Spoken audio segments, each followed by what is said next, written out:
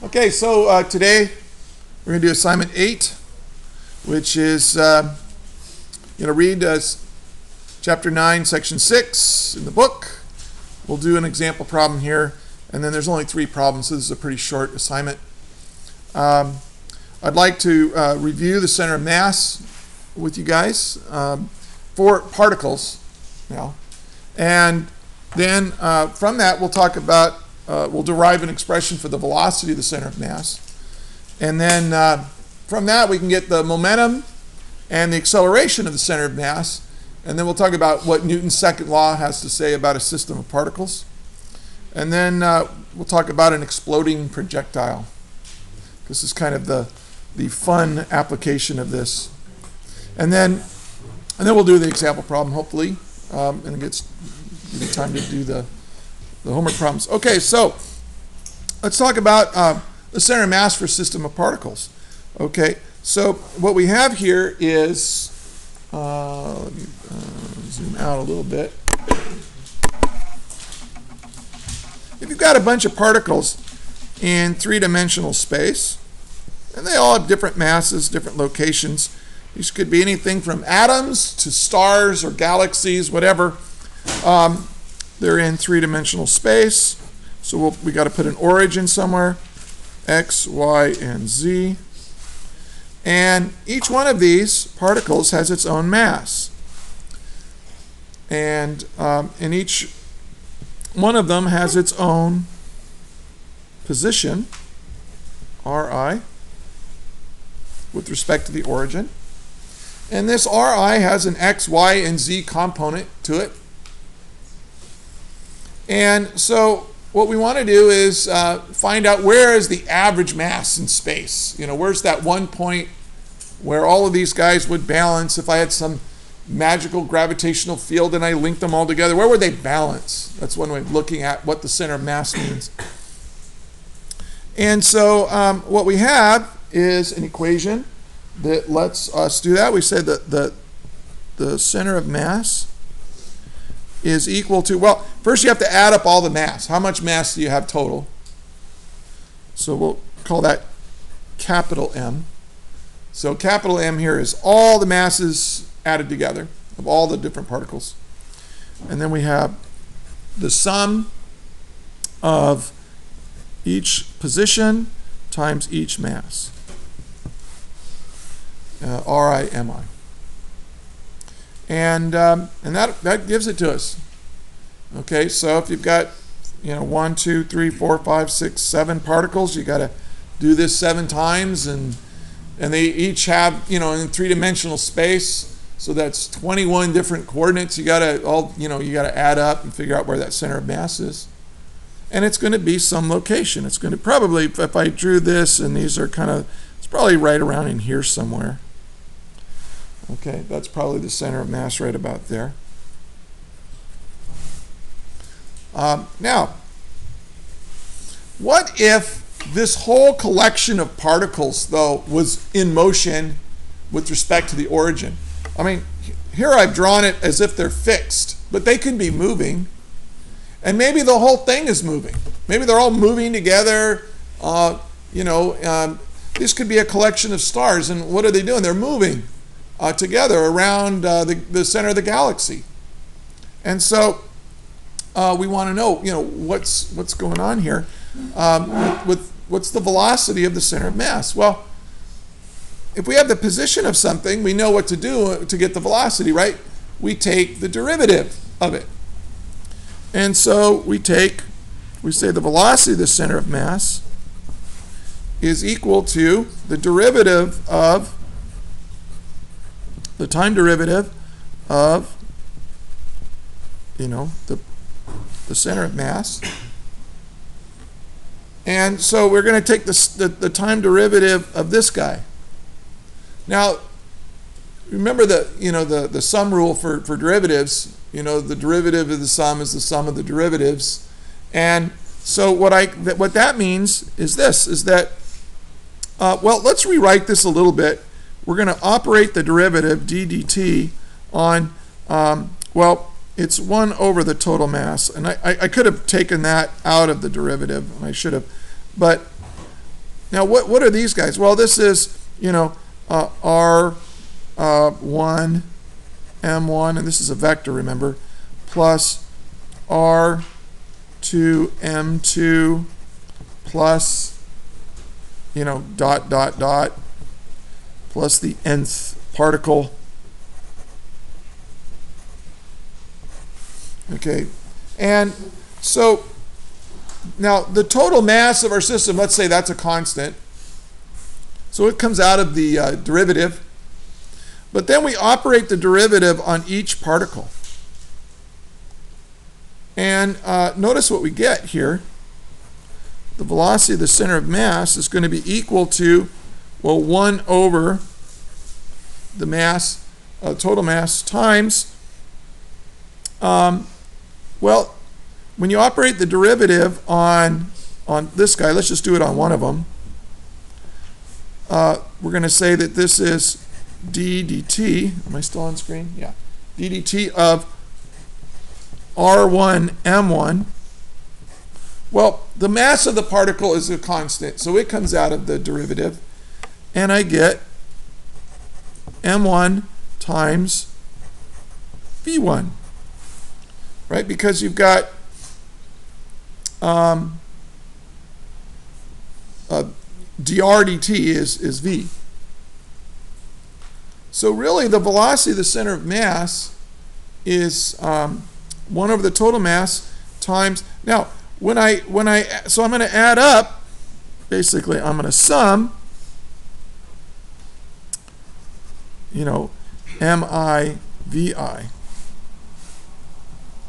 right? I'm going to add up all the particles here. And so this gives me the velocity of the center of mass.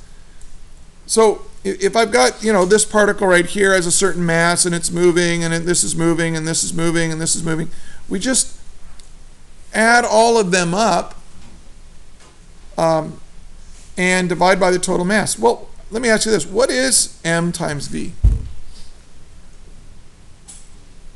What is the mass of the particle times the velocity of the particle? It's the linear momentum of the particle, isn't it? So, so we can say that the velocity of the center of mass is equal to the total momentum of the system divided by the total mass.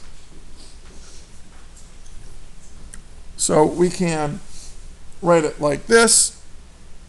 This is what the book has done. The total momentum of the system divided by the total mass of the system. Okay? Right here? TOT for total. P total. The total momentum of the system. So you've added up, right? M times V. These are the individual momenta of each little particle. When you add up all those momenta, I guess, you get the total momentum. And so you can you can use this, or you can use this if they give you the total momentum. Now, we can do this again. Take what we've done here, and so we've got velocity of the center of mass, let's start over here, is equal to, let's use the individual particle thing, is equal to 1 over the total mass times the sum of mi vi. And I'm just not bothering putting I equals 1 to n, okay, just. But now let's talk about acceleration. What would I do to this to get acceleration? I would just do the same thing. And so I'm going to take the time derivative of the center of mass. Should put my vector hats on there. Well, this is going to be 1 over the total mass times the sum. Well, each little mi, each little mass is going to be constant, so it comes out of the derivative. You just operate the derivative on this guy, and you get mi, and then of course dv dt is a, but for each little particle. So I think this kind of makes sense that the acceleration of the center of mass is equal to 1 over, the total mass. Now, what is MI/AI? Well, this is the net force acting on each little particle. So if you have a system of particles and you want to know, well, what's the acceleration? You take 1 over the total mass, and then you multiply that by the sum of the net forces on each individual little particle. We'll call that Fi. Just make sure you know that this F is a net force on each little particle. Well, and this tells me something kind of cool. I can solve for the sum of all the forces acting on the little particles. And that's going to be equal to the total mass times the acceleration of the center of mass. So this is really Newton's second law here, isn't it? But now we're applying it to a whole system of particles. And we're saying that if you add up the net forces on each individual little particle, it acts as if, the net effect of all that is going to be an acceleration of the center of mass of the system. Now, here's a really easy application of this. Suppose here's the ground, and thank you. And let's say you just have a handful of different sized marbles, and you throw them up into the air. Okay, so here you've got all these marbles. Now, and they're all of different size. Now, all of these, if you can figure out where the center of mass is, if you take a snapshot and figure it out, it's probably right in here somewhere, right? I don't know. Let's put a big one down here just to balance it out. So let's say the center of mass is right here. Well, there is a net force acting on each of these little particles, isn't there? And what is that net force? Yeah, it's the force of gravity. So there's a net force, there's a net force, there's a net force. Now, these are all little MAs, right? So each mass is different. The acceleration is the same. It's 9.8 meters per second squared downwards. But what this does is that we can say, well, instead of doing all this, I can say, well, gravity is accelerating the center of mass of this system at 9.8 meters per second squared down. So when you throw these marbles, let's say you make a cartoon in your head, you throw the marbles up in the air, and let's say there's this little glowing blue spot in space, and it shows you where the center of mass of the particles is. Well, if you threw the marbles right here, right? If you imagine the center of mass leaving your hand, what's it going to do? It's going to be accelerated by gravity, kind of like this. So you'll give the center of mass some initial velocity. And what it does is that even though these particles are going off in lots of different directions, right? They're not all going to land in the same place. They're going to kind of whoosh. We can, the center of mass is going to act like you just threw a single object. And it's going to obey this projectile motion and land right here. Well, maybe nothing lands there, but the center of mass lands there. Even if the center of mass, there's nothing at the center of mass. It's a point in space. Now, what that means is that all around here, when these marbles land, One's going to land here, here, here, here, maybe here in front. I'll try to draw it in 3 dimensions. But they're all going to surround the center of mass. And in fact, that spot will be the center of mass of where your particles land. So it's kind of interesting. Even though all these individual particles, might be, have their own little trajectories, they're all, flying different places, but the center of mass will accelerate with the acceleration of gravity, and all these system of particles act as if they're one. They'll scatter around that center of mass. So it's kind of interesting how I think that's kind of interesting how that works. The same is true if you have an exploding shell. Let's say that you, so this is a handful of marbles, right? And I just throw the handful of marbles and they land. It could be dirt. You go outside today. He'll be your lab for today. Go outside, grab some dirt and throw it.